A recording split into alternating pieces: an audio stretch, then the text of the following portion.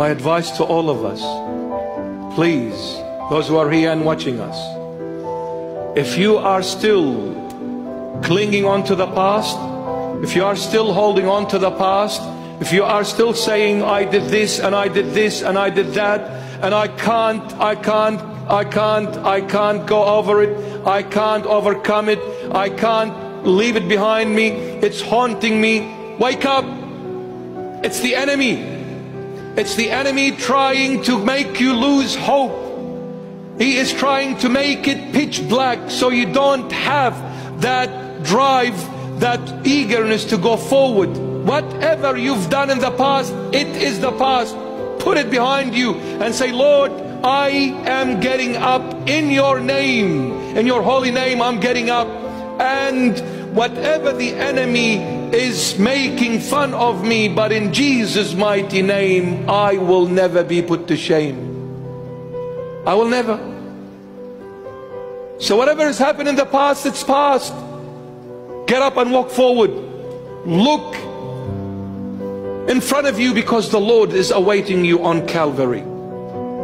We need to reach our final destiny, the cross, because this is the only way to heaven.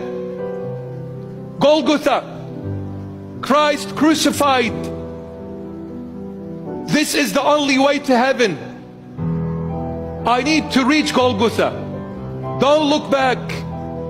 Yes, I was once upon a time in the pig's field. Yes, I did all the wrong things in my life. Yes, I lied, I swore, I hurt, I damaged, I stole, I killed, I did bad things. It is the past.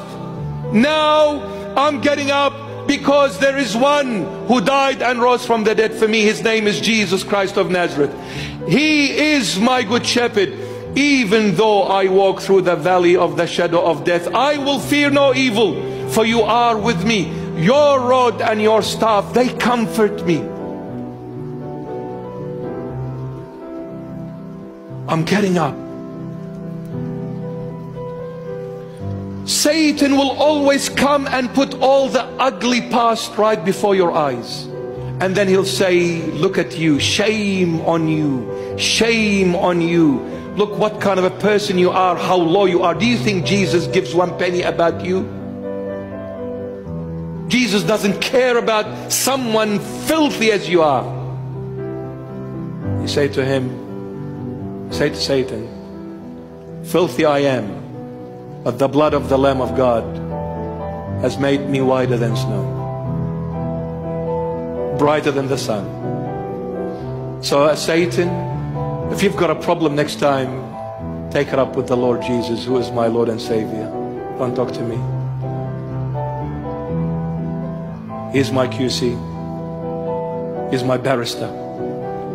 So you want to go to court? I'm bringing Jesus as my barrister. And let me see who's going to win the case. Amen.